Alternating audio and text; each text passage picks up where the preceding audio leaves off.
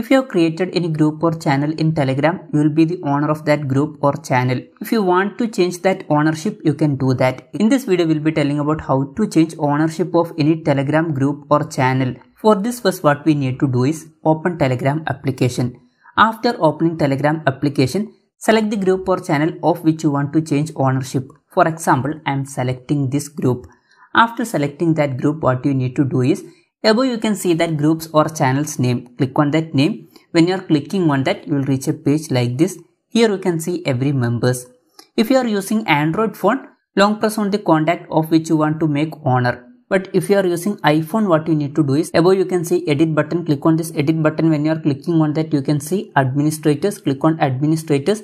When you are clicking on that, you can see add admin option. Click on add admin. In case of Android phone, when you are long pressing, you can see add admin option. Just click on that option. Anyways, in Apple iPhone, select the contact which you want to make owner.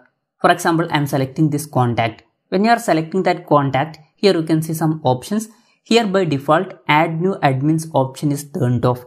You need to turn this on. When you are turning on, here you can see new option, transfer group ownership.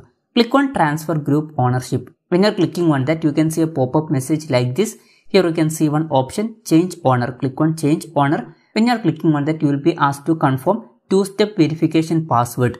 And one important thing you should notice that to change ownership, you should enable two-factor verification 7 days before.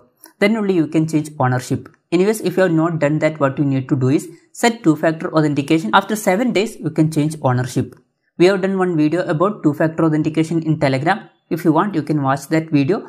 Link is given in the description. Anyways, you should enter password here. After entering password, down here you can see confirm option. Click on confirm. When you are clicking on that, ownership will be changed. Before this contact was the owner, now this contact is the owner. So ownership has been changed. So this way you can easily change ownership of Telegram group or channel easily. Hope this video was helpful for you. If you find it helpful, consider subscribing. See you in the next video.